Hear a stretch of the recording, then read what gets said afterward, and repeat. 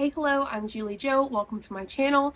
If you're new here, welcome. I'm so glad that you're here. If you're not new here, welcome back. I know, I think this video might be pretty long, but it's a great topic. I think it should be discussed, and I have an amazing example to show you. Don't forget to like the video if you enjoy it. You can subscribe if you'd like to. Check out the description for my sources for this video. You can also find my email, my social media, and all of that below. Today we're going to be covering Young Living and a top leader video that was sent to me. Shout out to the person who sent this to me. I don't know if she wants me to say her name, but she knows who she is and I really appreciate it. If there are things you want me to react to, watch, see, discuss, whatever it is, you can email me. That's the best way to do it. I do have a bit of a script because I think it's important that I get my point across very well in this video, or as best that I can. Let's get started. I don't care about you and him. I don't care about what has been. I only care about your soft skin, cause we're still sleeping in my head. I don't care about you and him. I don't care about what has been. I only care about your soft skin, cause we're still sleeping in my head. So there are certain things that we need to cover before watching this video because, oh my gosh, this video is a perfect example of what we're talking about. Also, apparently, Young Living has been declining rapidly in the last year or so. I know Savannah Marie has a few videos on why, and in a Behind MLM article, which I will put below, it talks about how the FDA sent them a warning letter about their products and how they're selling it as quote-unquote like prescription drugs. It's a whole thing. Feel free to read it below.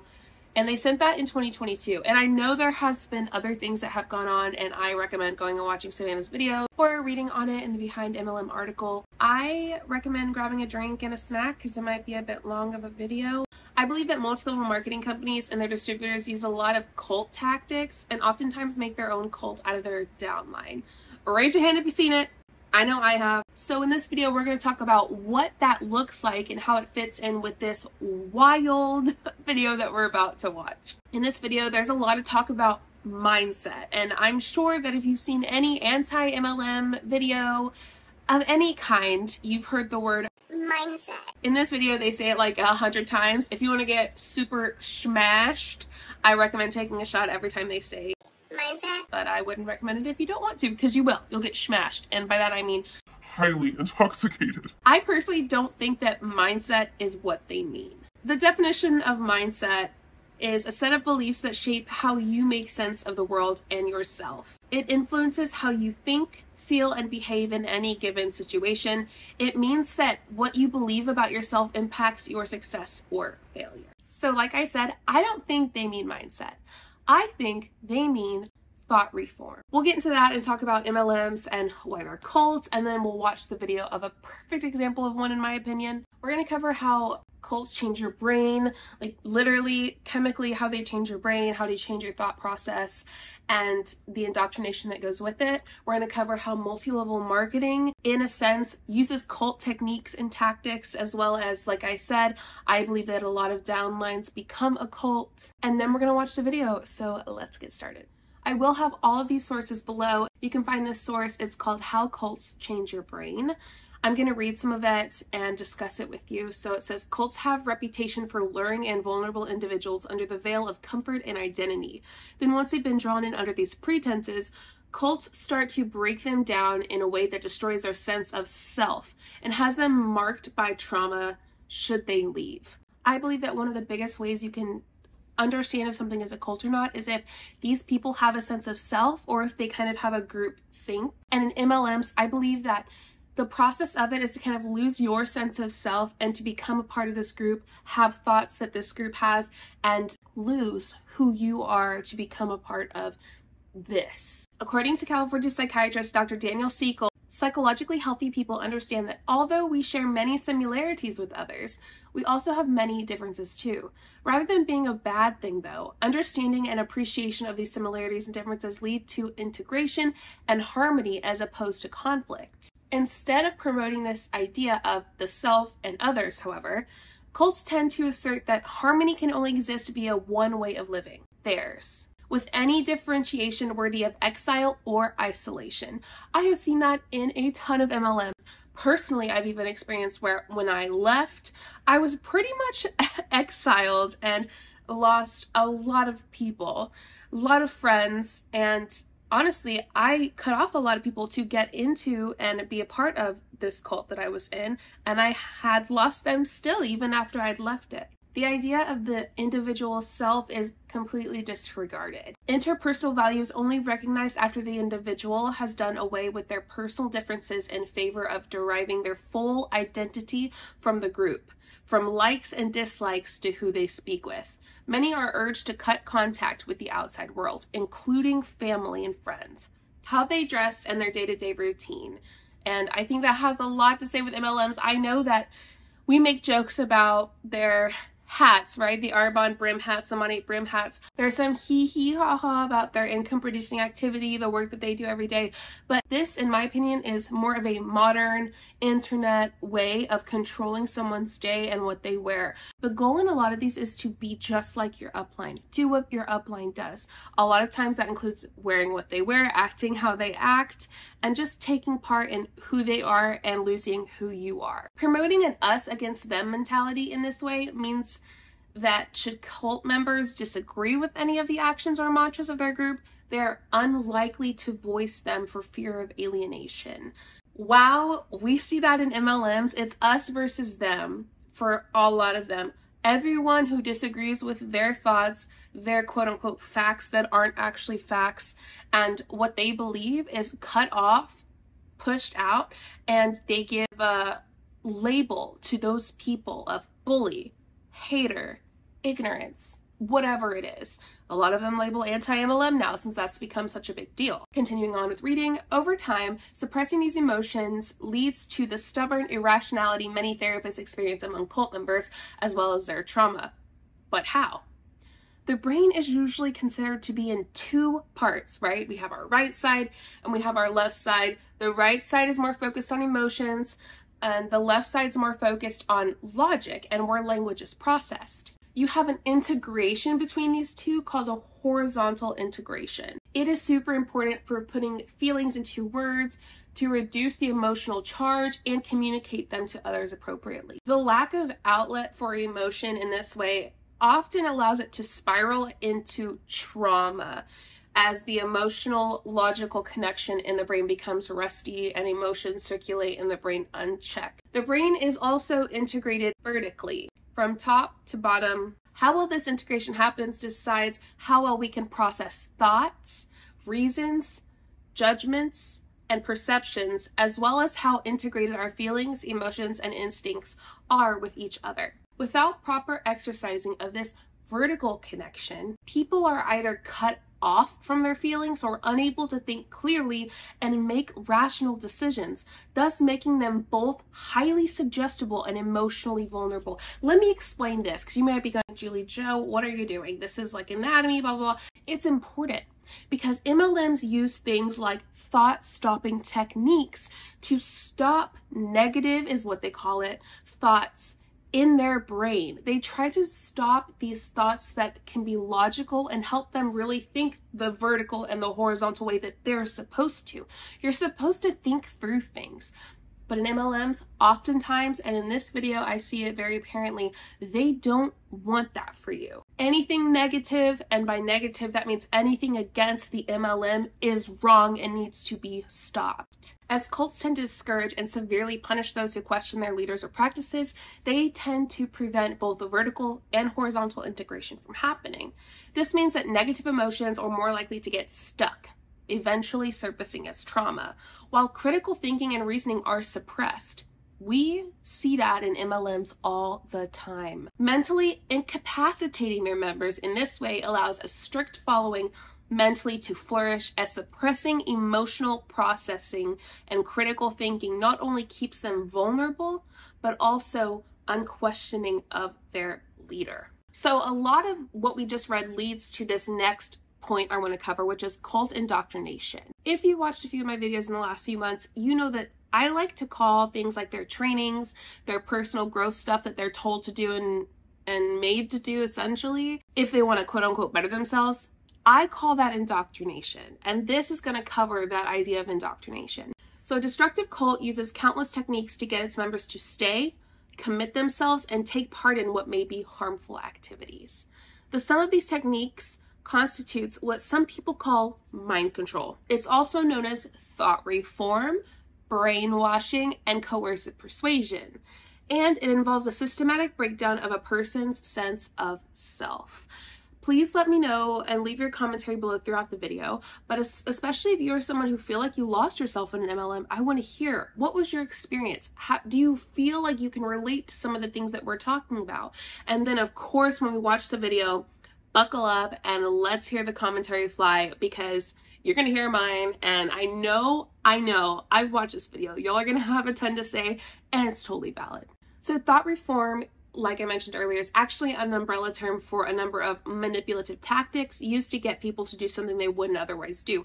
That's why I believe when they say mindset, they mean thought reform. The concept of thought reform itself is a controversial one. Some say it's mere propaganda designed to scare people away from new religious and political movements, but most psychologists believe that cult brainwashing techniques, which are similar to techniques used in prisoner interrogation, do change a person's thought process.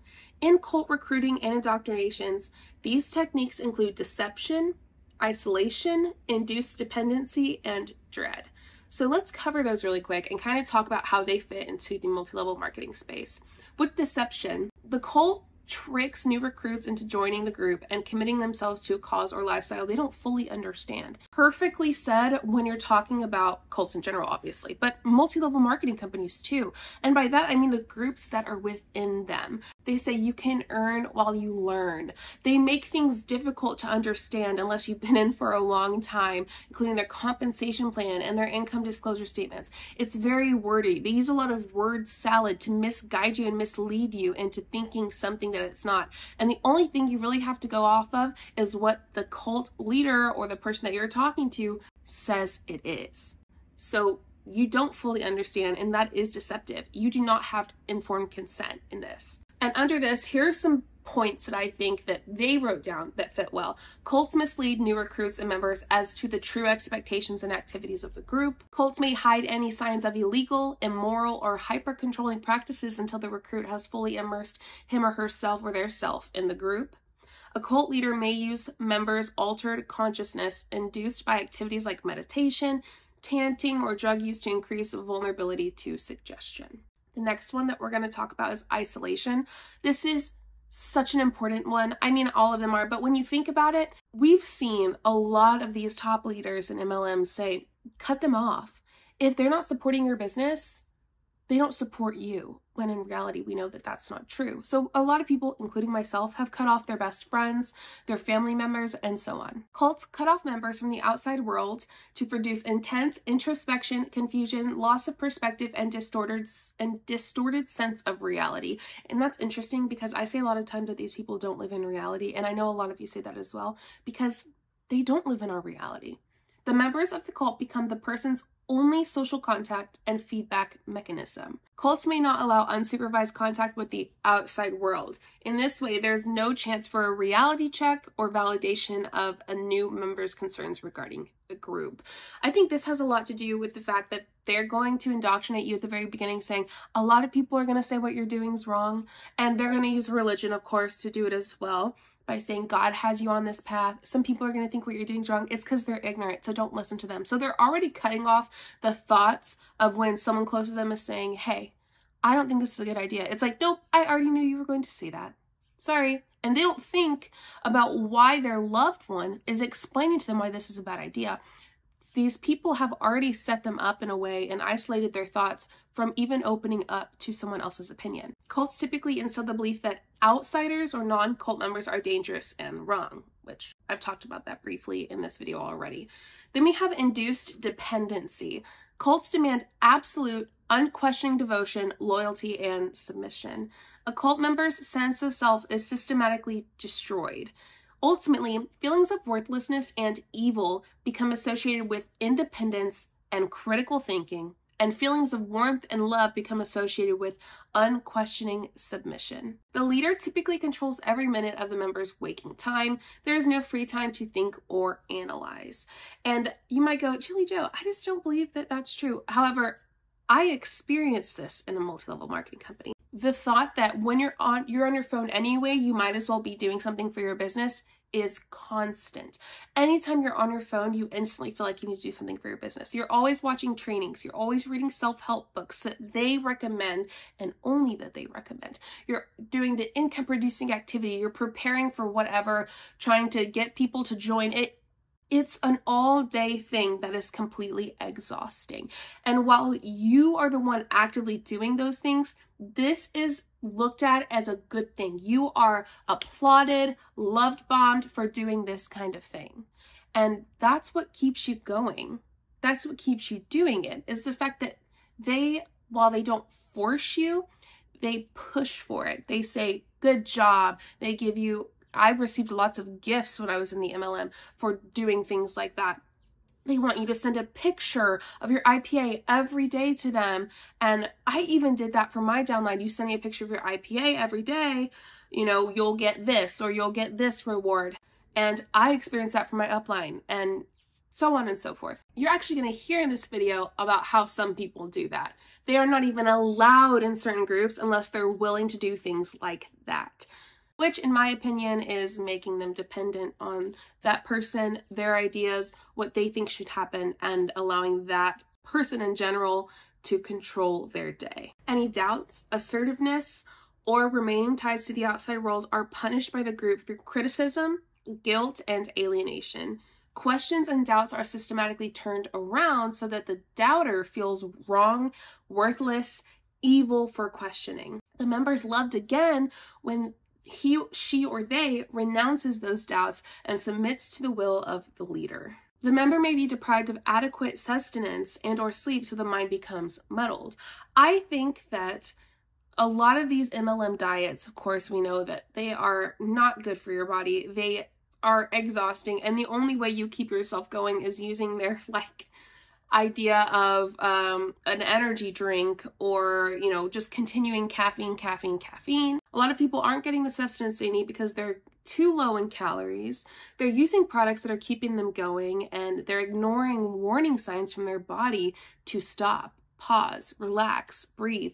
And it's exhausting. I was constantly exhausted in my multi-level marketing company because every day I was working on getting to that dream that they pushed for me, that they thought that I could reach, that they told me I could reach if I do what I'm supposed to do. The leader may randomly alternate praise and love with scorn and punishment to keep the member off balance and confused and instill immense self-doubt. The leader may offer occasional gifts and special privileges to encourage continued submission. I've seen this recently with a trip that a leader took her downline on, and I feel like that leader and many others use this specific thing to have control, continued control over their downline. The last one is dread, and it says, once complete dependence is established, the member must retain the leader's good favor or else his life, her life, or their life falls apart. The leader may punish doubt or insubordination with physical or emotional trauma. Once all ties to the outside world have been cut, the member feels like his only family, or her only family, or their only family is the group that he, she, or they is the group, and they have nowhere else to go. And to finish this conversation off before we start the video, I want to talk about how specifically MLMs do this. I've covered it a little with my opinions, but Dr. Stephen Hassan has talked in this post on Psychology Today, posted January 14th of 2022, so a little over a year ago, but he says multi-level marketing groups operate much like cults. MLMs manipulate, recruit, and maintain members the same as cults do. Most people know that certain religious and political cult groups manipulate and control members. That's very obvious. If you have been or seen any documentary or anything like that, we see this. We know that there are other types of groups like MLMs that use deception and coercive influence to build their cult and to get people to join.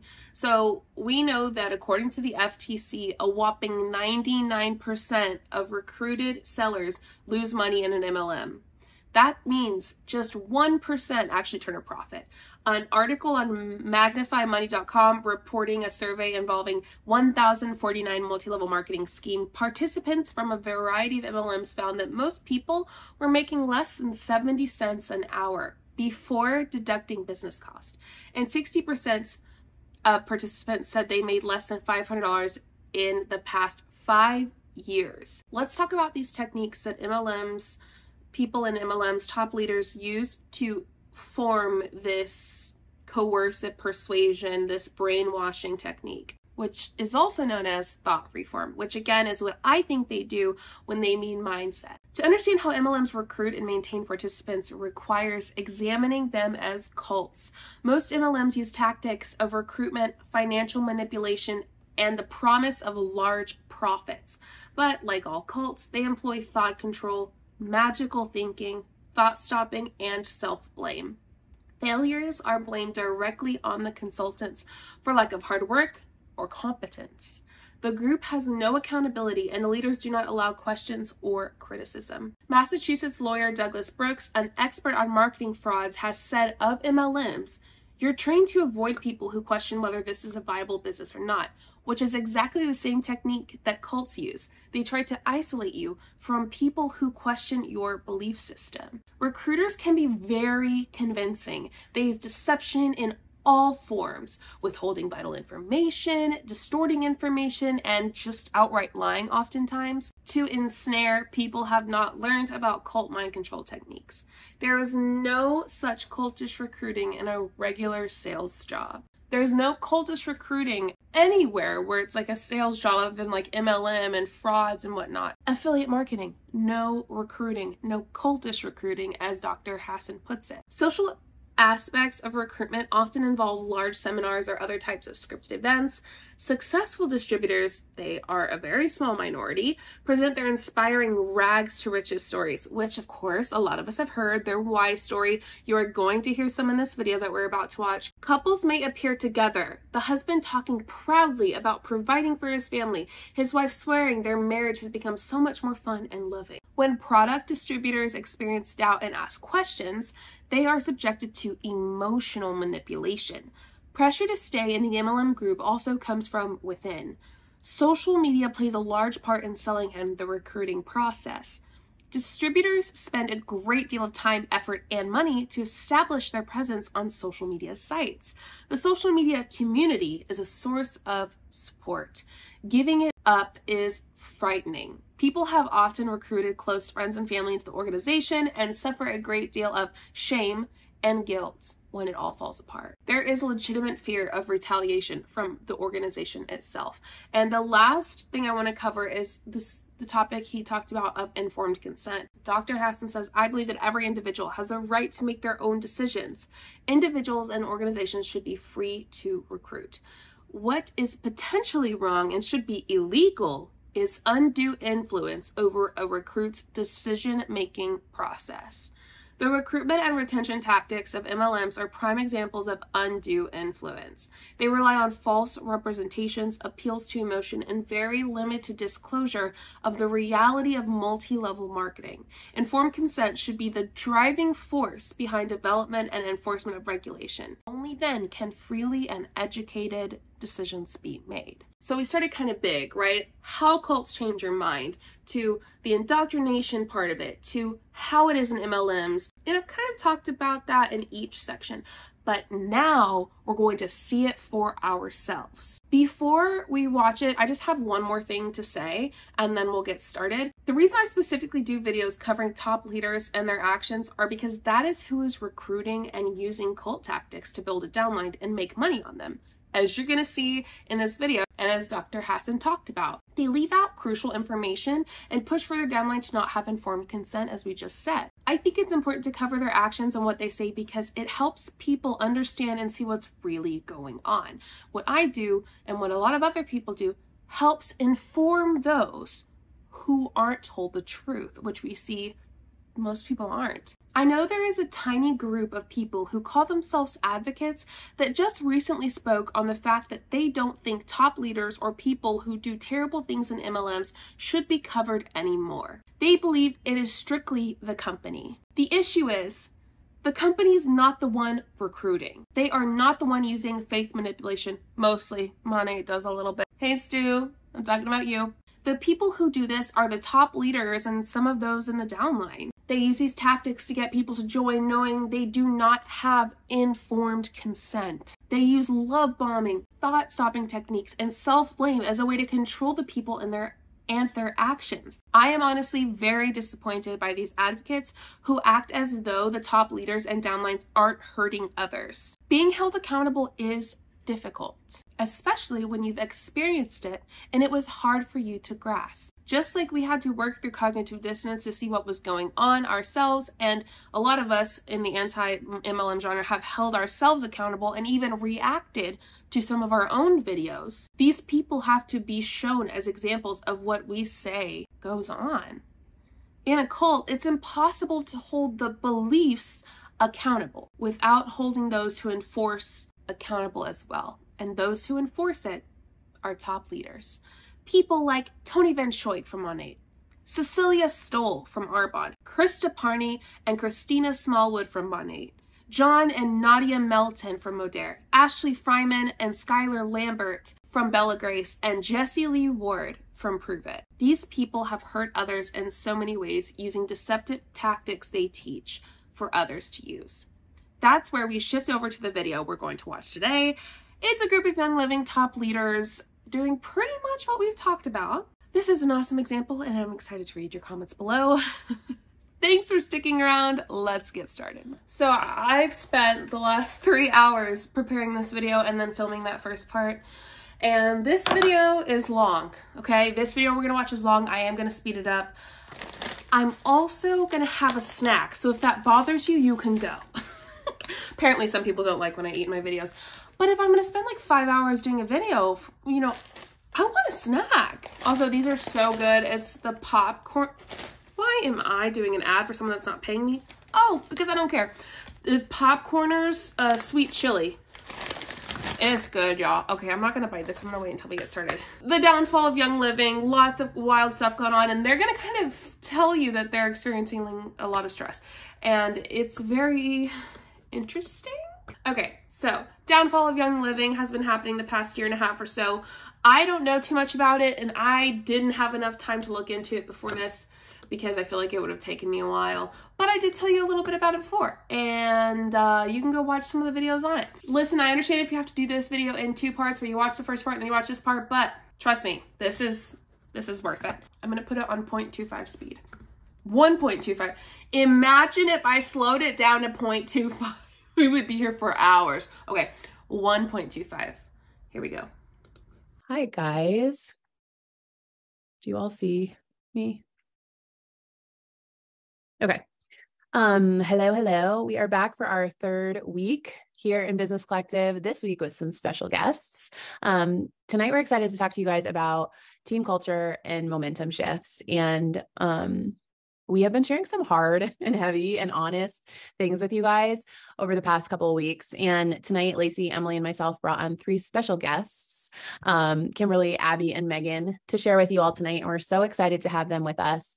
And the reason that we invited them in is because we each have seen them show up for their teams through a year that was really, really hard. Through the suck, they have been able to rise above, and we're excited for you guys to hear from them tonight. So I am going to introduce you guys to one of my dear friends and favorite people, Abby. If you don't know her or follow her, I would encourage you to do so because she is just such a light. And when I see Abby and when I see the way that she has led her team and loved her team, she's been with me almost since the beginning. I mean, maybe I was like silver or gold, Abs, when you joined. She is a leader who continues to walk worthy. She is a leader who is so consistent and who is so present for her team through ups and downs in the business, through ups and downs in her own life. This is love bombing right here. So just a heads up. She has just been so faithful. And so when I was thinking about people who have just like persevered, Abby immediately came to my mind.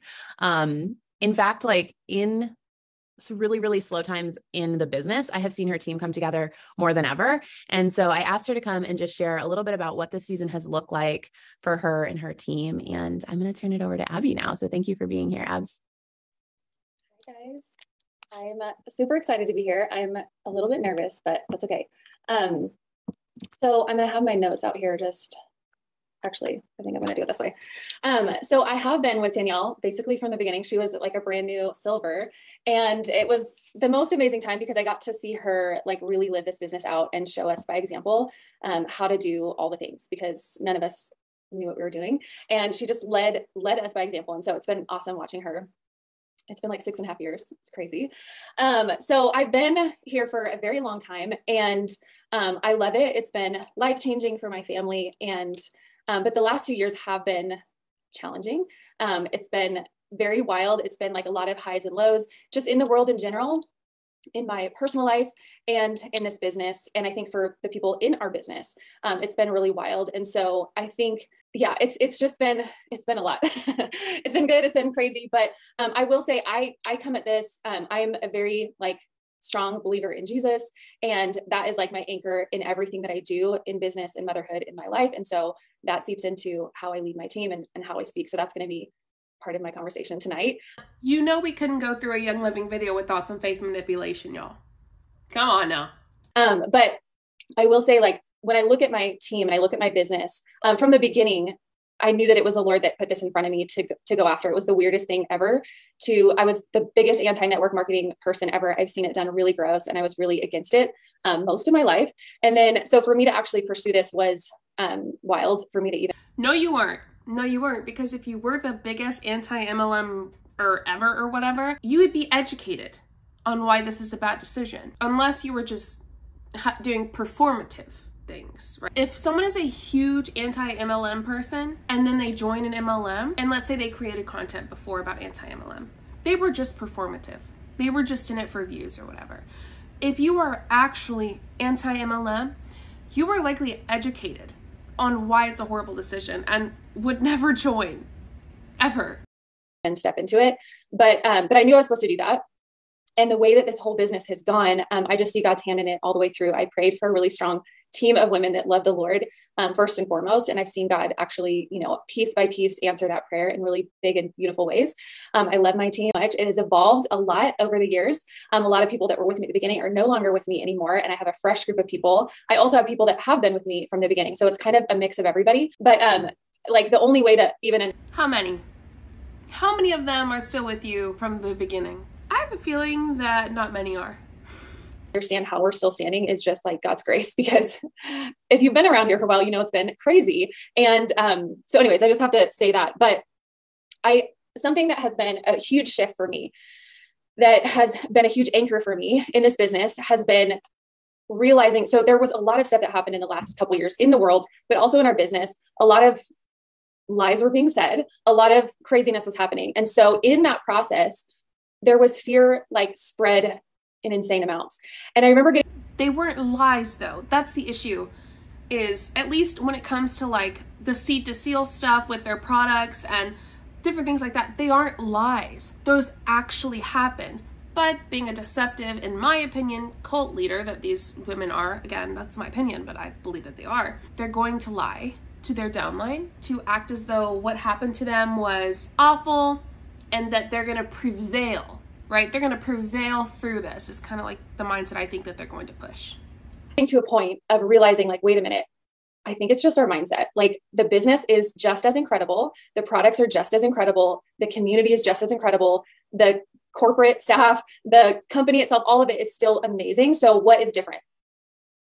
The only thing that was actually different was our mindset, and that was impacting other people's mindsets, and it just trickled down. And so it became this like, in a worldwide pandemic, like it was also infecting our team, but in a different way with mindset. And so once I realized that, I felt like that was such a like aha moment for me to recognize like nothing's wrong with our products. Nothing's wrong with our corporate staff. Nothing's wrong with our business in general. Like it's such a strong company that's been around for so long. And there's all these mindset, I think, is a personal thing. I think as a group, you can change your mindset. However, it's still personal. But as a group, to all change into the same mindset is not mindset training. It is thought reform. And that's what I believe that they're doing. All these things popping up and like, try this brand new thing. And like, that's the most unstable thing you could jump into. I'm going to stay where it's steady and where there's like deep roots. And so when I realized like all of these things, the bones of our business have not changed, the products haven't changed, I was like, oh my gosh, it's just our mindset. Like that's it. And so we can change that. We actually have authority over our thinking, over our minds. Like we can do this. Right. So in all of that, I feel like fear was so contagious. It is so contagious. And people were just eating it up. I mean, about everything. Right. But especially like in our business, I was seeing like people being knocked out over and over and over again. And then it was like, wait, belief is just as contagious. When I started this business with Danielle, she had like huge amounts of belief that she just gave out to us all the time. Like she was just handing it out like candy. And so we were eating that up. And so there was this like momentum and this fire and this, like, everyone was all in. We all were doing whatever she said. We were all doing it because we believed whatever she said. And then we saw things happen. If she said we could do it, we believed her and then we did it. And so belief is just as powerful, if not more, but we have to overcome fear. We have to stop looking at what everyone else is saying and just decide, do we want this or do we not want this? And I wanted this. Yeah. What she's saying is you have to stop being informed of what's going on and close your ears and just look forward. Listening to what other people saying is not always a bad thing. I think oftentimes, especially when it's people who care about you or like resources or people who spread facts or are knowledgeable in a certain thing, I think it's important to listen to. Some people obviously you shouldn't listen to, but like in general, listening and hearing what others have to say is important. So for me personally, what I'm looking for strong women that value hard work, that show up boldly on mission and accomplish whatever God has put on their hearts to do. And I tell my team this all the time, but like selling lavender is not my mission in life. It's not my greatest calling, but it helps to fund the things that I feel very, very called to, that I feel God has actually created me on purpose, for purpose to do certain things. And everything costs money. Even if you have the most humble of dreams of like, I want to live off the land and live simple and, you know, whatever, that's expensive. Like living off the land, having like your own property, that's expensive. So even if you feel like it's a super humble dream, they all cost money. And so what is it that God has put on your heart? So for me, I want to connect with other women that aren't bent by culture, by algorithms, by what is popular, by what everybody else is saying. I want women that are solid in who they know God made them to be. I want women that want more in life, that are willing to like fight for their family, fight for their future, fight for the dreams that God has put on their heart. I want women that are willing to use their voice to set other people free. And I believe that we can do that in this business. So I have to actually, but not too much, because the FDA called out about how much y'all are using your voices to set people free. And it seems that it's pretty deceptive. Let's just look at a quick example. Again, this is behind MLM, and they actually put people, their consultant number and what they say in this. It says, Molly Buckley Stillman, consultant number whatever, claimed that YoungLiving's frankincense oil can be used to ease symptoms of discomfort from urinary tract infections and yeast infections, and could also be used as homemade sunscreen. She also said lemon essential oil can be used to treat kidney stones, seasonal sniffles, and runny noses as an acne treatment, urinary tract infections, and to reduce inflammation. Again, there's other things too, but that's just an example of, you might have used your voices a little too much to free people because you're stepping in the wrong territory and the FDA is letting you know. Speak that out consistently if that's what I'm looking for. And I have to actually live it out consistently in front of people so that people know that I'm serious. So when I'm talking to people, whether it's in private messages or it's in person, or I'm just sharing it online, or I'm talking to family or whatever it is, I want what's consistent. I want to speak out what I want to see. And then whatever people do with that information is up to them, but I don't want it to be because I'm not saying something. And so I'm actually looking for a specific type of, not personality. Like you can have every personality. I think this business is for anyone. Like not everyone's going to do it and not everyone's willing to do it, but anyone can do it if they apply themselves. So I have to speak those words out and I have to live those words out. I know that the trend right now, and it's a little bit, goes against what a lot of people I hear are saying, but the trend right now is just to kind of put the business out there and say, like, even if you just want to make a little bit extra a month, you can do this, right? And so we hear that a lot. And so I hear that in a lot of language, even if you just want to make a little side income. But I personally, I'm not looking for that for myself. And I'm not looking for that for other women. Again, if they want to come to this and they just want a side hustle, that is fine. But when I came to this business, I signed up with Casey. If Casey had small dreams, small vision, and hid behind her own voice, I wouldn't have joined her. Like she had big dreams and big goals and she was doing something. And I saw that and I was like, that's the type of person that I want to follow. That's what I want. Like I want someone that knows where they're going. So if she played small or didn't dream big, I wouldn't have joined her. I would have looked for someone else. It wasn't that I wasn't there. I was looking for the right person. And I believe that there's more people out there like that. And so when I'm speaking it out, I'm not speaking small and saying like, even if it's just a little bit, again, if they want to do just a little bit, that's awesome. But for me to take this all the way, which is what I want to do. And I want it to not just go all the way, but like stay all the way. I want it to be strong and sustainable. So I need other women like on mission, recognizing what this can be for their families and that they're in it. They're all in for the long haul. The girls that I've seen come in that just are like, I just want a side hustle. They're out. As soon as it gets shaky, they're out. Let's talk about this idea that you can make a little bit of money. You can't even make a little bit of money. So for her to even push that to say, no, let's say they can make a lot of money, is just awful. I mean, absolutely horrible. Let's look at YoungLiving's income disclosure statement, actually. YoungLiving's income disclosure statement simply tells us that she's saying a lie to people. An associate, which is 64.1% of the company, has a median of $0 a year. A star, which is 25% of the company, has a median of $233 a year. So we're at almost 90% of the company having an annual income of $233, not including products that they buy. So what she's saying is wrong. What I love about this is even at the bottom it says all brand partners, so it's taking into consideration every person. It's 100% of the brand partners. The lowest is $0. The highest is 2.8 million a year. The average is $881, and the median, the middle of 100%, the middle of every single distributor is $23 a year. So no, Abby, what you're saying is an absolute lie and false and extremely deceptive. Informed consent, people. Like it doesn't mean anything to them. They're going to find another side hustle until that doesn't work. And then they're going to find another side hustle. And so for me, I'm specifically looking for women that are willing to hang with it for the long haul and actually see like, this is bigger than just selling lavender. It's bigger than just a trend. Like this is generational impact. And I want to do this for my family and for other women. So that's what I'm looking for. And so that's what I'm speaking out consistently. So for me, it's been this process of like, and this is something that I'm working with my team consistently with. We even have like a separate group that I walk people through this. But it's knowing clearly, like, who are you? Truly, who are you? Outside of culture and trends and what's popular and all that stuff, but like, who are you specifically in your unique giftings? Who are you? Why are you actually here? And this is all stuff that's like basic mentorship stuff when I first started that Danielle would like talk to us about. So this is like nothing new, but it's knowing who you are. It's knowing why, deeply why you're here. Danielle will always say like, be so specific with your dreams. And we've watched that with Danielle. She's been like crazy specific. And then when she accomplishes it, it feels like we all feel, at least in my opinion, it all feels like we all won because we saw her speak those dreams out. She spoke out that cabin like a long time ago. She spoke out building a house for her parents, retiring her dad, all these things. So when that happens, we're like, oh my gosh, I think we all won because we saw her speak it out before it happened and then it happened. And so when we're specific with things and we know clearly why we're here, we're going to stay in it. If we don't really know, we're going to go to the next trend. We're going to go to the next like person that's saying something crazy out there that we're like, oh, it must be true because she has this many followers. People with a lot of followers, that doesn't mean that they're honest, right? And so here's the deal with this big, crazy dream that Danielle got to live out. No one else but her won. It doesn't matter what she says. Nobody else won. Nobody else's dream came true because of Danielle's dream becoming true.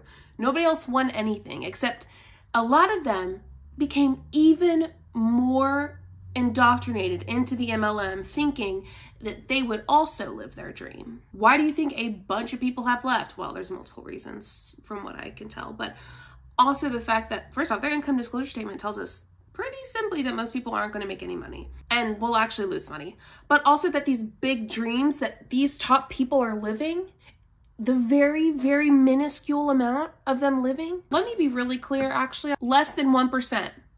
0.9% of the company has a median of $13,300 a year. The next one is gold, 0.2% of the company, $45,600 a year. And then we have 0.1%, $117,957 a year. And then less than 0.1% of the company that's left. People aren't making money.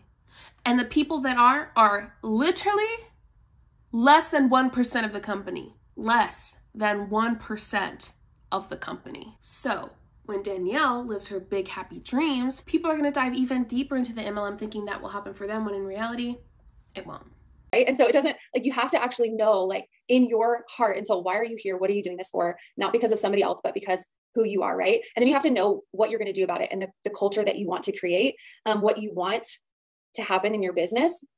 having that vision for your team. It's so important to know it for yourself and then to teach that. It's that whole duplication. Like you have to know it, who you are, why you're here, what you're going to do about it, and then teach other people to know who they are, why they're here, and what they're going to do about it.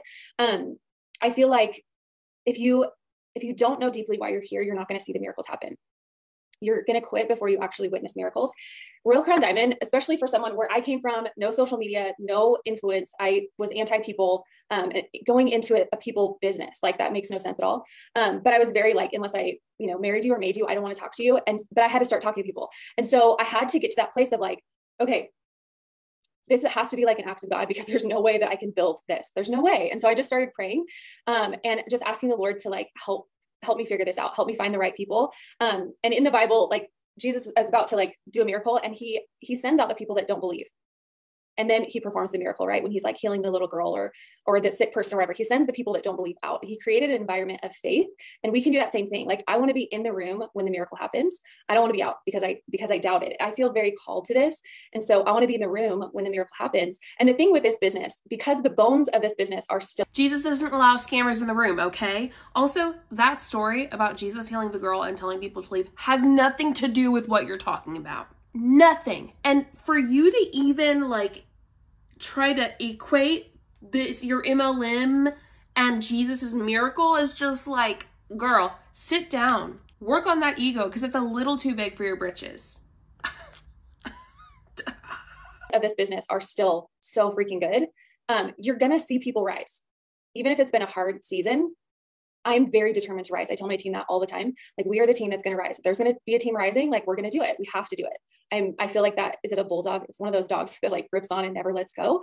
That's me in this business. Like, I'm not going down. Okay. Like, we're going to figure this out. And so I want to be in the room when the miracle happens. It has to be, because it has to be a mindset shift for all of us, for us to figure this out. So when you start to see people rise, like, are you going to be the person in the room or out of the room?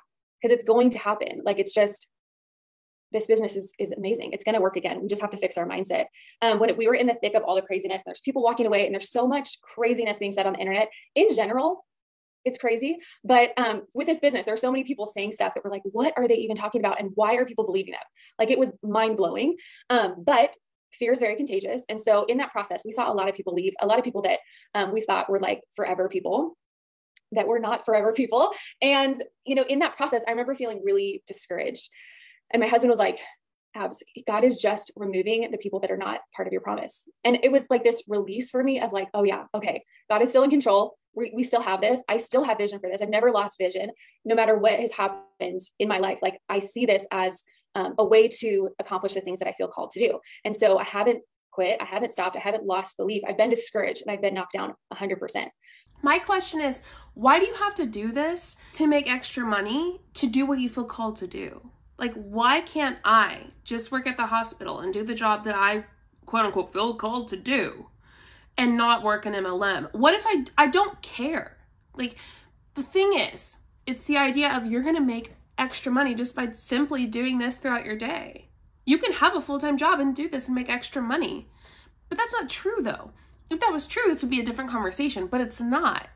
People aren't making extra money. They're actually losing money.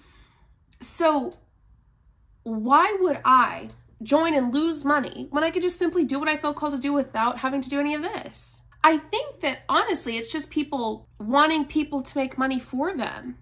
I think it's people wanting people to make money for them, because that's what people do in MLMs. They make money for their uplines, and the one at the top gets the most bang for their buck.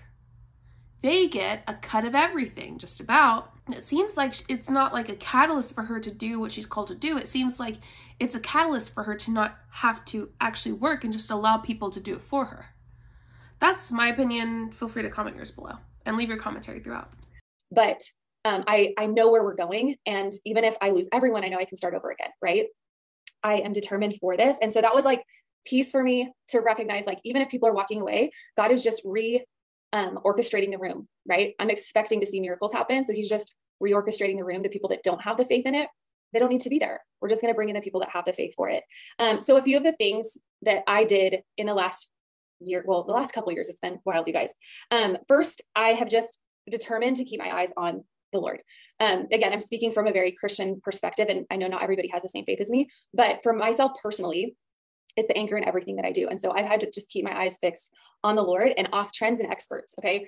And a little secret about experts, the experts are not the experts. Okay. There are a lot of people that just regurgitate information, banking on your pain point and making money off of it. I almost bit on my, I almost choked on my spit because she just said that they do what she actually does. She said, experts, they aren't experts. Yeah, they are. Like, if they're legit experts, you should probably listen to them. And you just said that they find your pain points and make money off of you. No, that's what you do, Abby. I can't believe she said that. I cannot believe she said that. Oh, it's so good. It caught me off guard, to be completely honest. I've seen this but once, and I did it on like 1.75 speed, so it was like zoom in. That was wild. Abby, I have a feeling she's anti-vax. I just get that vibe of experts aren't experts. Yes, they are. Like, what? Like, you're not an expert, so how do you know experts aren't experts? Oh God, I'm feeling like a brat right now. I'm feeling very bratty and very sassy. I've been in calls with these people where that's how they teach their people. That's how they, you know, and yes, there are some wonderful people out there. I'm not saying everyone that's an expert is not, but a lot of the people that I see online, they put it in their bio, they start charging you as the expert, and they're not. Like, I've known these people, like some of them have come from my own team. I guess she might be talking about MLM coaches, but also I feel like it was like underhanded on my point as well.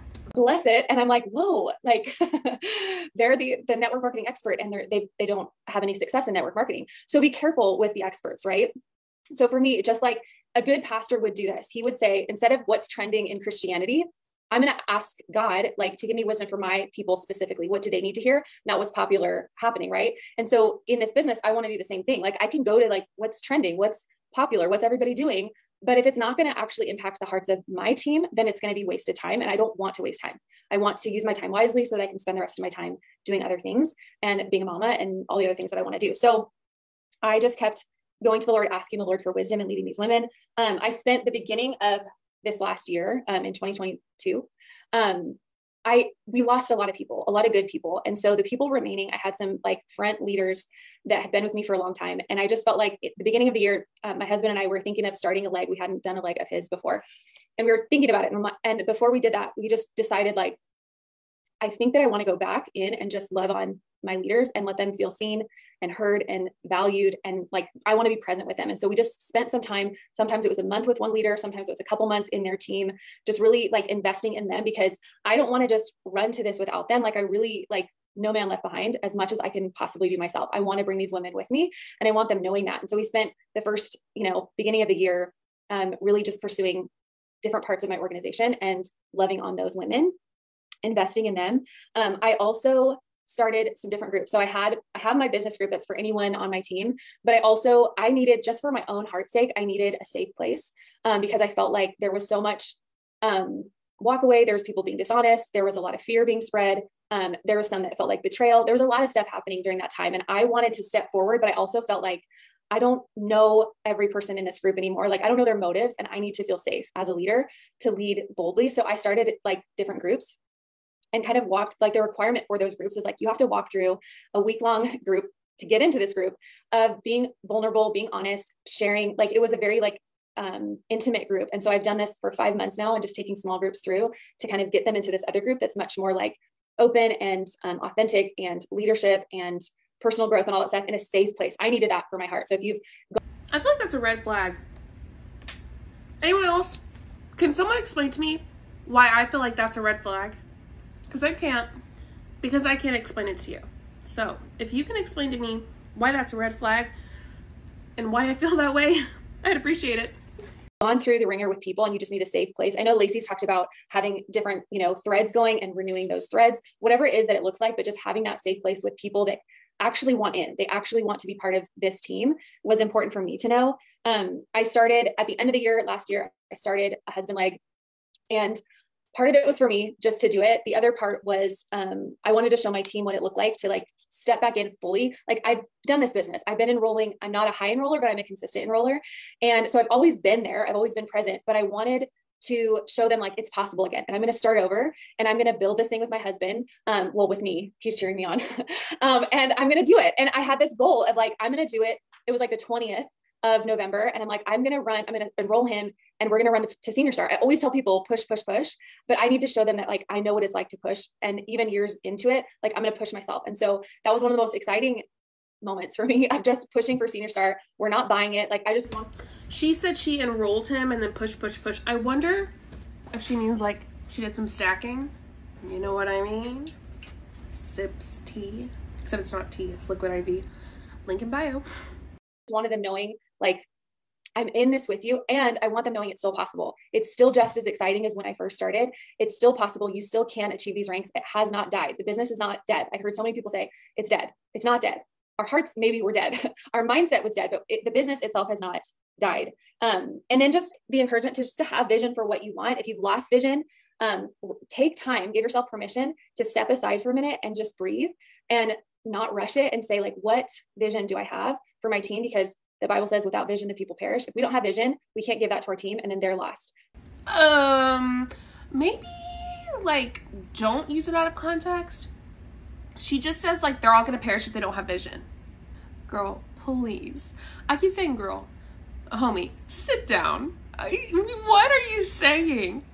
Wow. So we have to have clear vision, clear goals so that we can tell that to our team. I'm determined to be a team that rises right now because the bones of this structure, the bones of this business have not changed. It's still just as amazing. The opportunity is actually better than it was when I started. The products are amazing. The community, everything is so incredible. It's just our mindset. And so if we as leaders can switch our mindset and belief, full belief, and then pass that out instead of fear, it's so contagious. And anyways, we can still do it. I've seen it. And okay, that's all. Is it my turn? Okay. Hello, everyone. Okay. I am so pumped to share my girl with y'all. This is Kimberly. She's the best person ever. And why I love Kimberly so much is not only have I seen her just completely rise up in the last year when everyone like took off and ran, it felt like, not everybody, but me and her as a person, and she'll tell you and she'll smile that we are pretty much complete opposite on so many things, yet we mesh so perfectly. I've never felt judged by her. I have felt like she loves me for who I am and is encouraging me without shaming me. And she's just a solid human. So Kimberly lives in California, and what I've just seen her as a leader is she just shows up for them. And not only does she show up for them, she has built a beautiful in-person community. Well, she already had a beautiful in-person community. And when she said yes to this business, her people didn't even have to blink an eye. They were just whatever she was doing, they were doing, and they are amazing. I had the opportunity to go with her team to Arizona last spring, and it was just so fun, you guys. And I love her because she is someone that I feel is like 20 times smarter than me and more capable than me, but she comes just like humbly and just says like, hey, how can I do this better? She is always willing to learn and grow. Even today, she was, or the other day, she said like, hey, I want to get on a strategy call. And so the ability that she just wants to grow beyond and be a better leader for her team. She's a leader to me, you guys. Like she's sends me podcasts and me just like all this encouragement all the time. And I'm just blown away by her and how she leads just so beautifully. And I'm really excited for y'all to hear from her. She's a 1. I'm an 8. She's very much a green. I'm very much a not. And we just have this like beautiful partnership. So without further ado, Kimberly. I have been in bed all day with a fever. So Kim, babe, I'm going to need you to fix that light because I don't want to look at it. Why is that light in my face? Not just me being picky, but please. My notes are trash. So, oh man, I just love you guys. You guys are just such rad leaders. We are so blessed to be under these powerful women. I'm going to give you just a little bit of background. I am a hairstylist. I have owned my own business for over a decade, which has actually helped me run this Young Living business. I definitely feel like you need to have a foundation for your business. Because you cannot build a strong house on a rocky foundation, right? So what I lean into is purpose. I do believe in our why and I believe in results. But if you don't have a purpose behind what you're doing, a purpose for getting yourself out of bed and running your business, you just won't do it. You also have to have a plan. If you are willy-nilly, and like Lacey does fly by the seat of her pants, but she's amazing. She's very gifted in that. I am not. So I have to have a plan. Also staying current with the comp plan, with what's going on in marketing, with the trends. I saw Gingers and Oil, Kendra, post that Kim is giving Abby a big old smack in the face, because Kim is saying the opposite of what Abby said. Abby was like crapping all over trends, and Kim was like, use those trends. Interesting. I'm old and I'm not on TikTok. And I just was like, I'm old too, and I'm not on TikTok either, but maybe I should be. So just staying current. And also you have to be invested. The hardest thing to give in this world is your time, and you have to be invested with your time. I believe a money investment is way easier than giving my time. So those are the foundations that my work wife, Nicole, and I came up with. They say investment, but I feel like they don't know what that means. Like, an investment means you get something back. I'll just define investment from dictionary, from the Oxford Languages Dictionary. Okay, it says the action or process of investing money for profit or material result. So you're going to get something back. But if you invest in this, whether it's money or time, you're not going to get any of that back. You especially don't get time back. And very obviously, the majority of people won't get money back.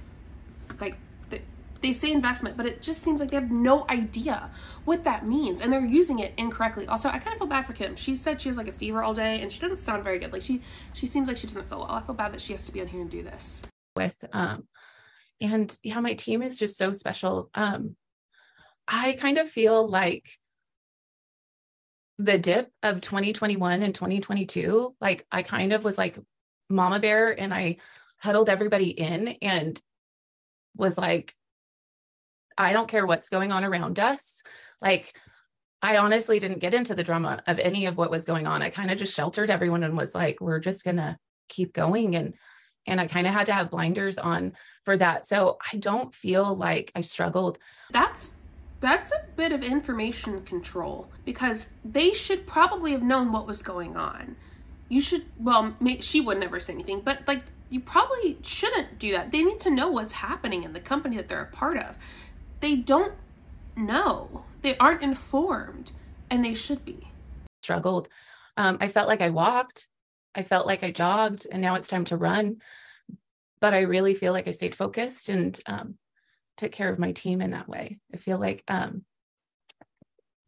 very blessed to have a team that is in person, that I actually can go and sit down and have coffee with and call. And I'm invested in these women that have chosen to say yes. And I just, I think that it's really special. And so if you're getting bogged down by like, oh, I need to make reels, I need to show up on social media, hit up your hairstylist, ask her to put a diffuser at her station, connecting with realtors and your community. Really, there's so many things.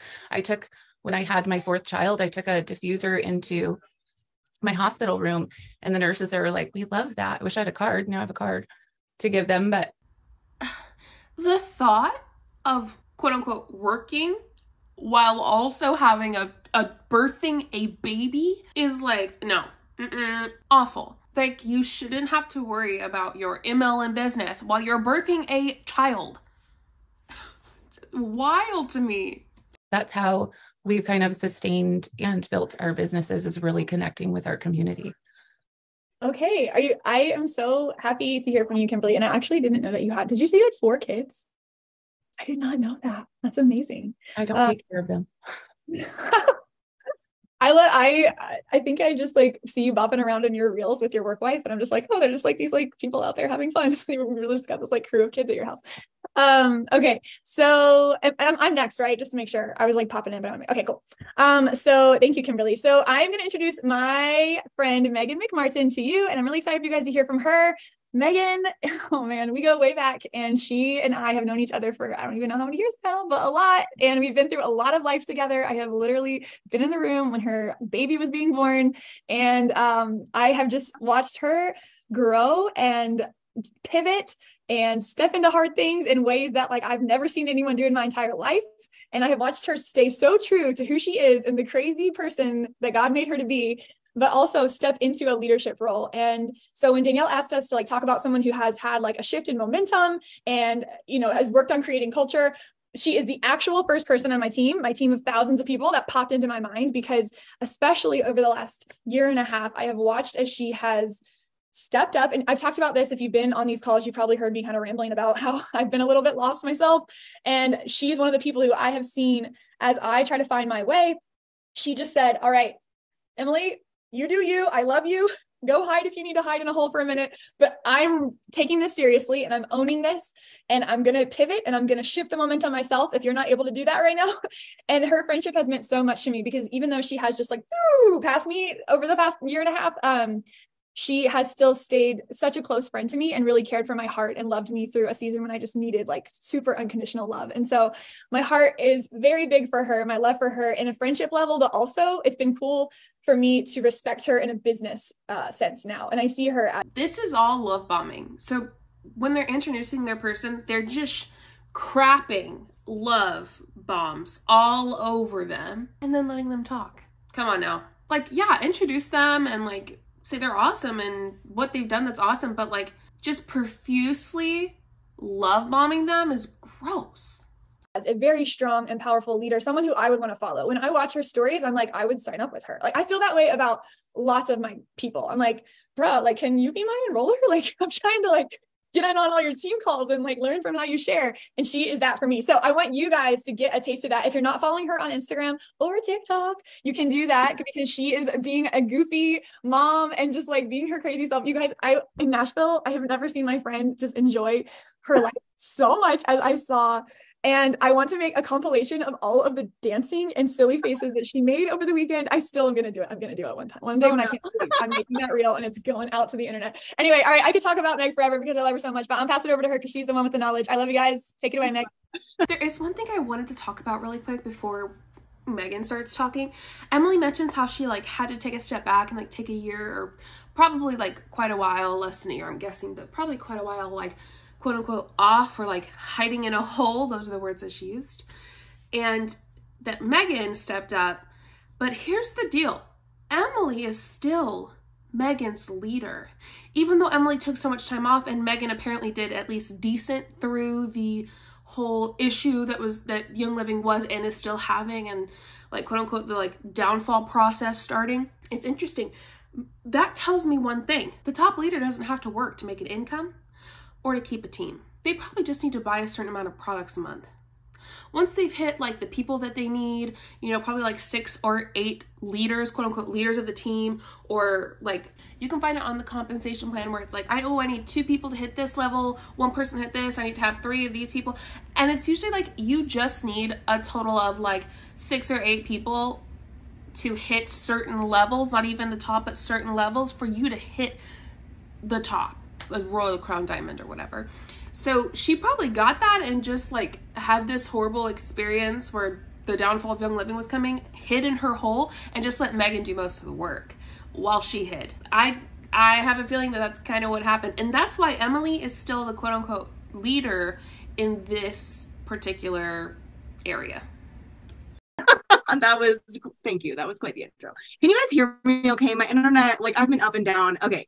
So I'm just going to go for it. I am like, I'm ready to just speak so much over you guys. Like, I'm so honored to be on this call. And like, I just have so much that I want to say. And I really, really hope that you leave just feeling like you have some wind in your sails and like you are ready to just take this on. So I'm just going to.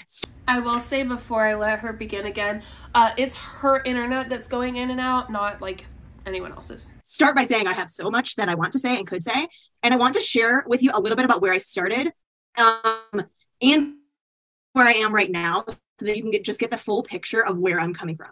So if you had spoken to me 2 years ago, I think it was about 2 years ago that I went on a little trip with Steph and Emily for Carmen's birthday. And if you had spoken to me 2 years ago, you would have been speaking to a depressed, stressed out, extremely insecure people pleaser. Like that was me to a T. Okay. I would say that I was successful in my business in the sense that I was able to push through a lot of like very, very difficult seasons in my life, purely out of like reasons of just motivation and just pushing through. Like there was no thriving involved. It was just like, I'm going for this because I'm going for this. I remember I would ask mostly Emily and staff, like I would ask them for feedback on everything. Like I would send them a picture of my post before posting it. I would send them screenshots of my captions and be like, what do you think of this? Blah, blah, blah. Like there was just so much like of not being secure in myself. I would go on trips and constantly compare my clothes, wonder if I should insert myself into pictures, feel like an imposter. Like I just felt so insecure in myself. The first 3 years of my business were me surviving and making it by on bad habits and motivation.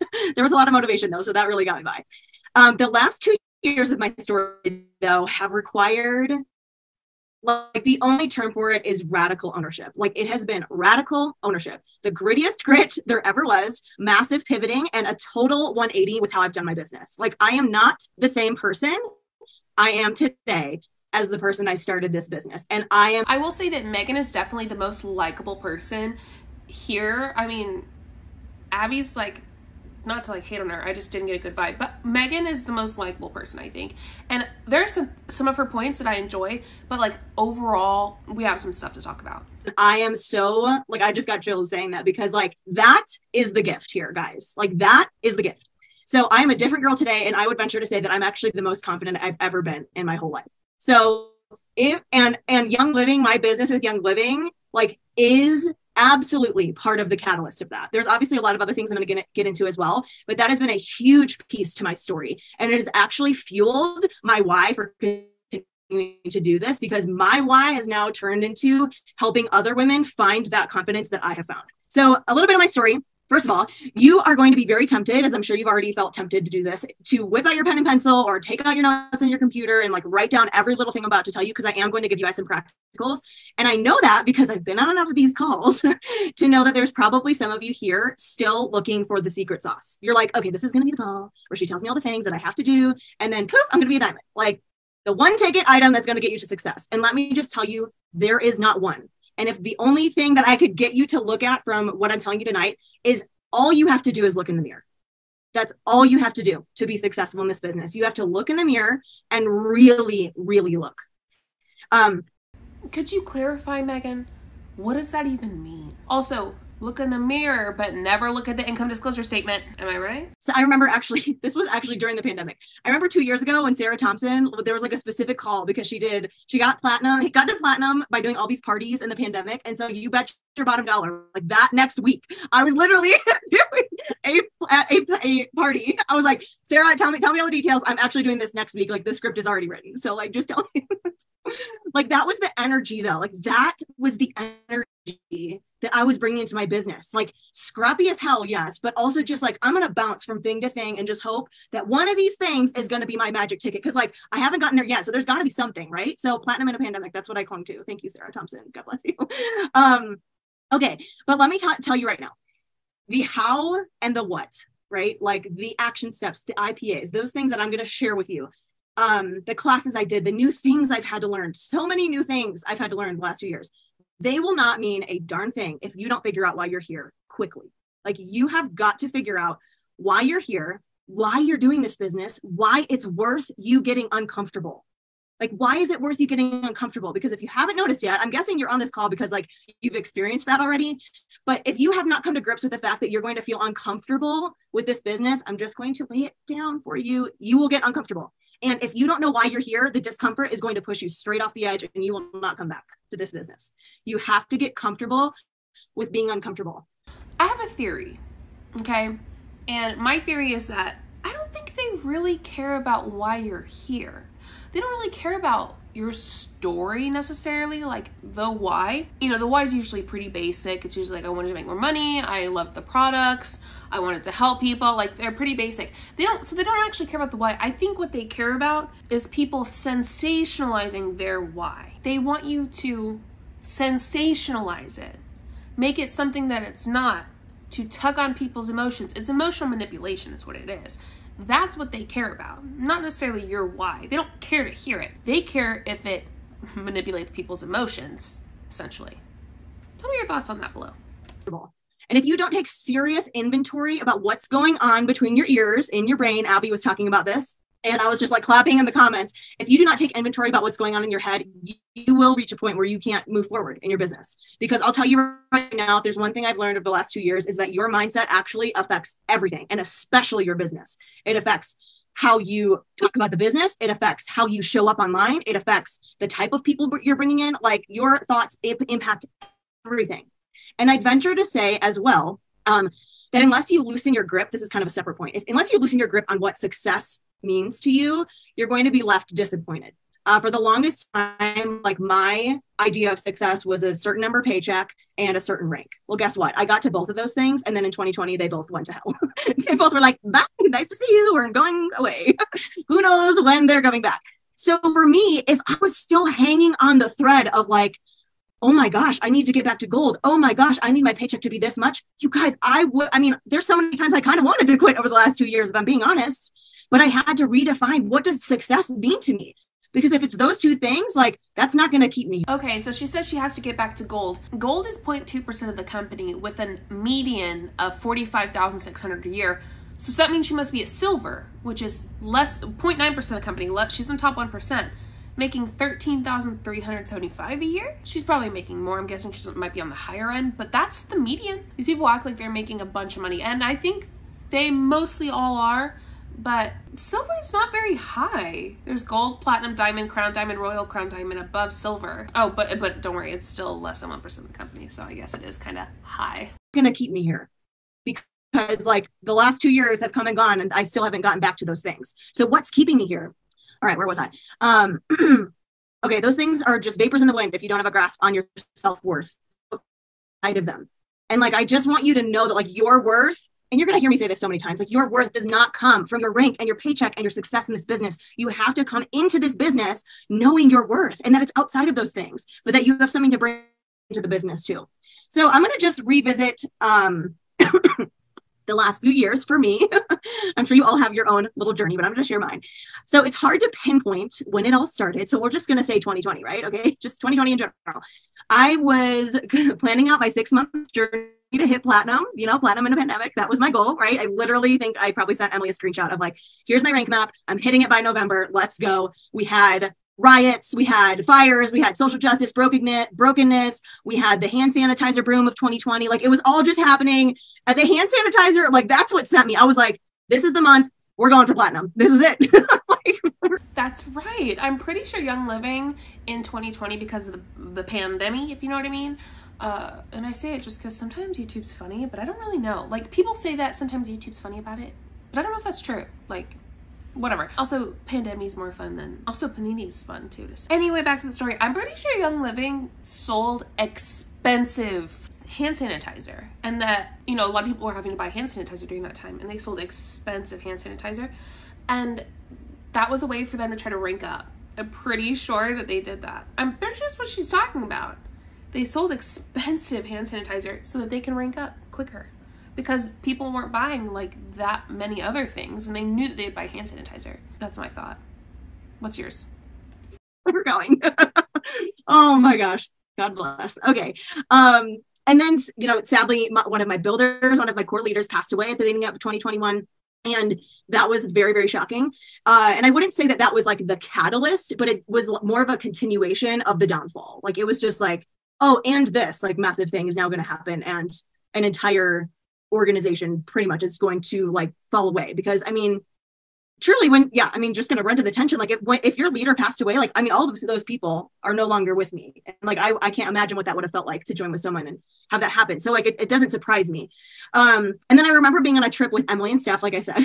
Imagine one of your big legs on your team passing away and being so bummed about not having that leg anymore. I hope that honestly she was more respectful than that to other people about it, and like, maybe in front of that person's family she's more respectful.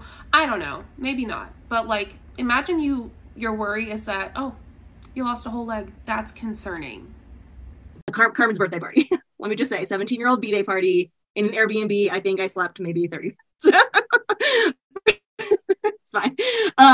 Okay, but what I specifically remember about that trip was that we were talking about business stuff, and I remember at that point I was kind of starting to struggle with some postpartum depression, and I was just so immersed in my business. Like I was just like in the zone of like, I'm in it to win it. I'm doing all the things. I like can't stop, won't stop, all these things. And Emily, I remember you looked at me and you were like, Meg, like what's bringing you joy like outside of your business?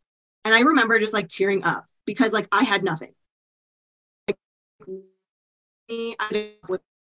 the things that used to bring me joy I didn't really care about any of them. Didn't care about CrossFit, didn't care about music. I was just literally young living, ride or die. And that wasn't Young Living's fault. It was my own fault. Right. And also just like, well, I mean, that's not necessarily your fault.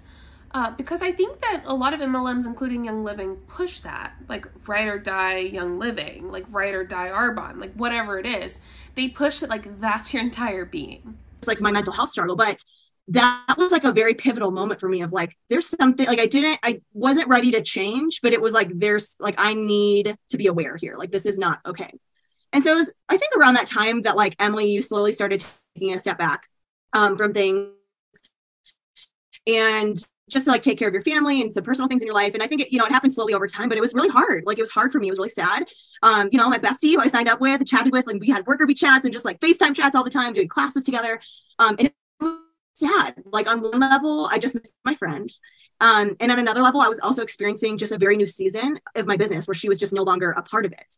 And it wasn't just her, obviously, it was the culture too, that I was part of like, I grew up with, like Emily and Amanda and Danielle and like I grew up like looking up here. Like that's what my vision was, right? And now I was having to step back and say, I just need to shift the focus and I need to be the one that's here. I need to stop looking up at everyone else and to see what they're going to do. And I need to start looking at myself. And how can I start pivoting? So at that point I had to decide, like, am I going to let Emily stepping back for this season derail me? Or am I going to realize that this business is actually something that I want? And it wasn't hanging on her to build my business for me. So that's when I decided that I had to like take radical ownership. And again, it wasn't like this big boom moment. Like this was a journey, y'all, like holy personal growth. Wow. Okay. So yeah, I just kind of had to keep telling myself, like, am I going to sit here and complain and wallow? Or am I going to stare myself in the mirror and look at the ways that I've actually created my own lack of success here? Am I willing to do that? So getting back to tonight's topic of momentum and culture, I just want to pose a couple questions. Like, what if those things actually are different than what you thought? What if momentum isn't just the high paychecks and OGV booming? What if culture isn't hundreds of people joining your team? What if momentum looks like your team actually shifting their mindset and seeing personal growth and doing scary things? And what if the things that actually create momentum are the things you're avoiding? And I'm not talking about the live videos and the classes. I'm talking about the heart and the heart work and the mind work that you're not doing. The why you assume your brand partners just don't want it when they ghost you. Why you don't ask them questions instead of assuming the worst. Why you won't just freaking put on an in-person event, people. Like, why aren't you doing it? First off, was the panini. Okay, so that's probably why they weren't. Even though you were, Megan, they weren't, because safety and health and living. She's talking about the heart work and the mind work that you need to do. The belief, the mindset. No. Thought reform. She wants their minds to, in my opinion, be reformed. She's talking about personal development, mindset, all of that stuff. But in reality, what the goal is with what they're saying isn't any of those things. It's thought reform. It's loose sense of self, loose sense of logic, loose sense of reality, so that you can do these things. Don't worry about the money. Don't worry about whatever. Don't worry about the people. Work on indoctrination so that this isn't as hard for you to do. And that's why I think it's important to cover these kinds of videos, and top leaders at that, because they see things like that seem almost harmless, but there's something wrong with it. I'm happy to explain, and I'm happy to be here to show you what's wrong with it. We're almost done. Underneath, I venture to say that you have a lot of thoughts of fear, and you have a lot of things that are like holding you back. Those are those things that you aren't working through, like your fear of failure or fear of someone judging you. That's actually what's holding you back. That's what's preventing your momentum right there. Secondly, as far as culture goes, like I had to realize that I actually get to create my own culture. Emily created the most beautiful culture. We rise by lifting others. I have it like all over my Stanley cup. Like that is like, it has stuck with me for so long. But I got to a point where I was like, I actually I get to create what I want here, and it doesn't have to look how it used to. And I venture to say, like, it kind of has to change right now. And so I did. Let's talk about mindset before I get into the nitty gritty of like actual things I did, because there was a lot. So the biggest thing that I figured I needed to work on was my own personal confidence and sense of burnout. Like, I was so burnt out, just from doing all the things and the world being on fire and just like everything. I was just emotionally spent, as I'm sure many of you were. And so one of the first things that I had to work through was my mistaken belief that I had to burn myself out and work 24/7 in order to be successful. And no one outright told me this. Okay. No one outright told me that, but that is kind of what I just took on. Like, if I want to be where I want to be, like, I'm going to have to sacrifice like everything.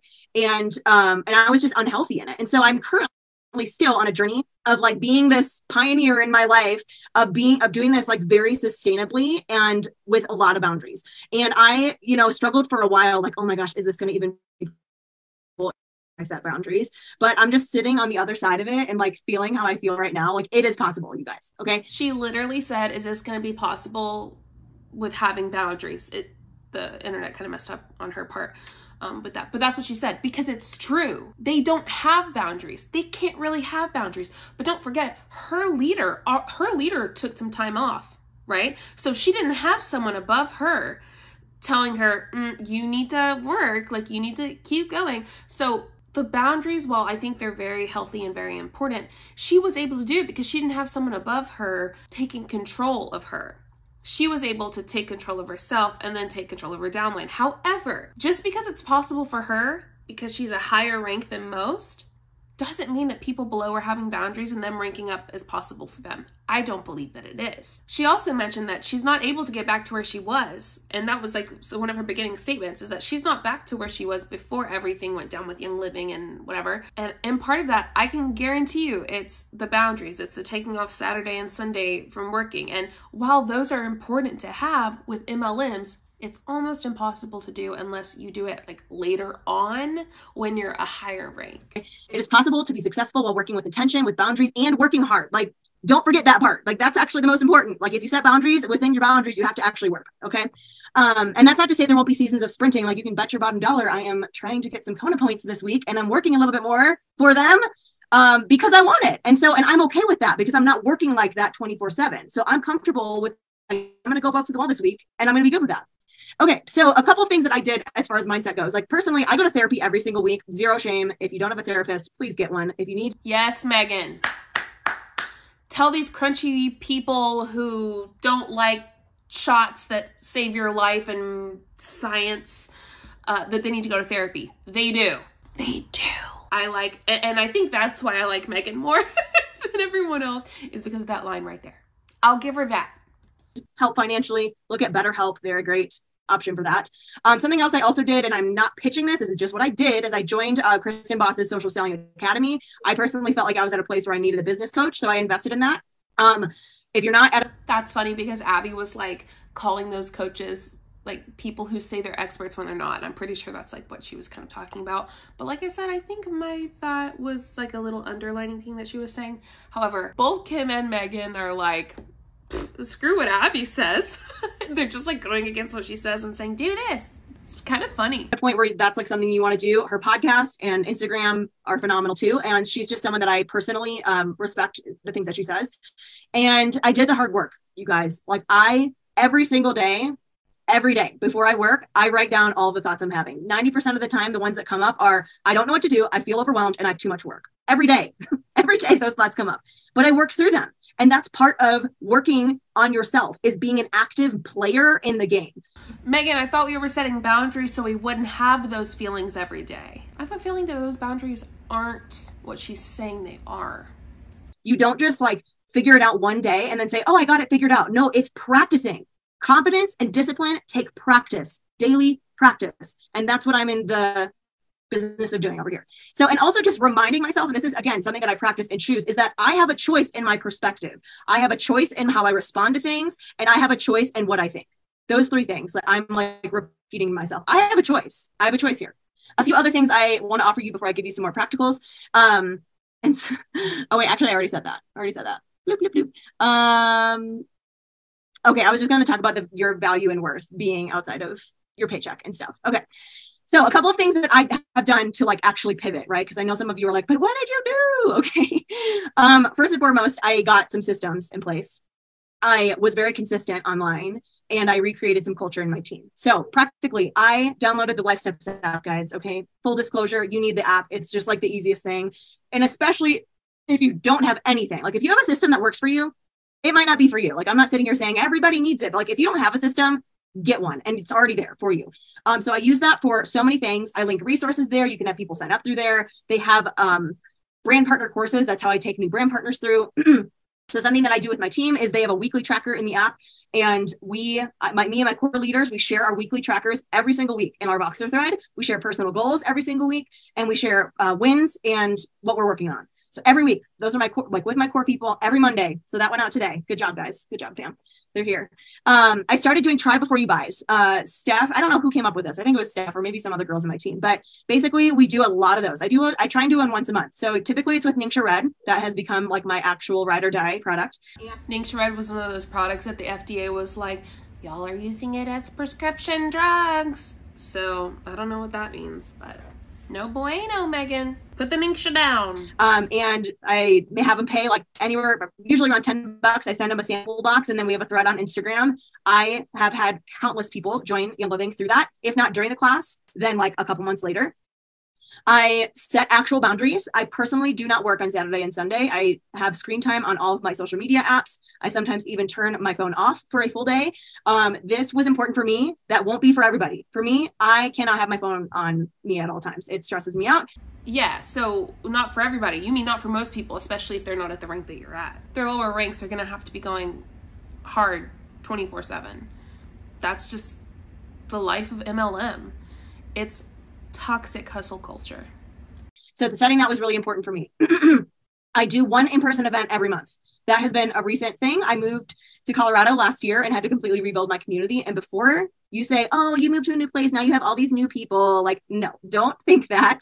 I had to work really hard to build community. I went to open gyms. I went to MOPS. I joined a church, literally invited anybody and everybody to my house. Literally handed out my phone number like freaking hotcakes. And sometimes I didn't like those people that I connected with. And sometimes we hit it off. Like, you just got to be willing to fail and put yourself out there. So I'm having a sourdough party on Friday. Am I an expert on sourdough? No, but I know how to make it. So they're coming over and I'm teaching them what I do. And I'm doing an Oils 101 class in person next month, which I haven't done in probably 2 years. So here we go. Okay. Other things that I practically learned. Okay. I learned how to copyright. Look it up, Google it. Okay. Copywriting is different than content. I'm not going to get into that, but actually learning a skill, a marketing skill.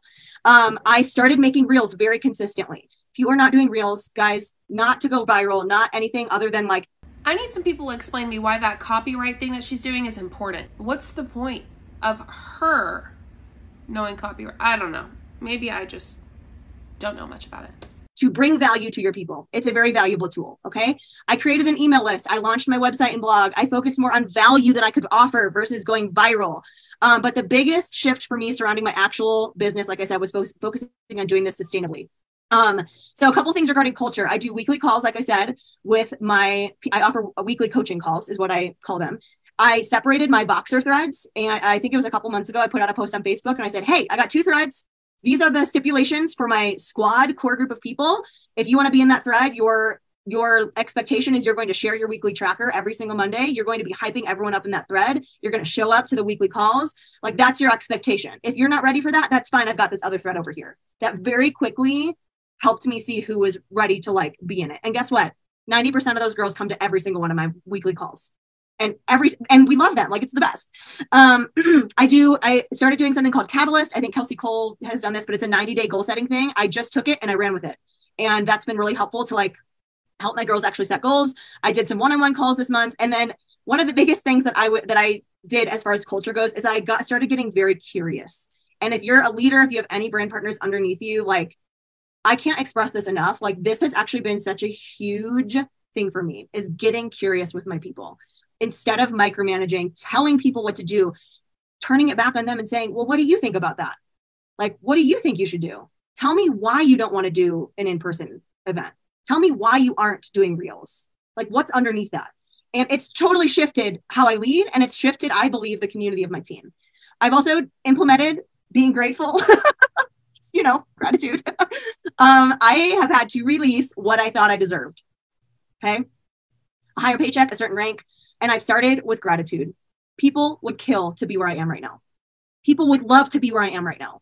And that's not to say that I still don't want those things, but for me, it is making on median of $1,300 a year. Yeah, no, I'm good. I'm all right.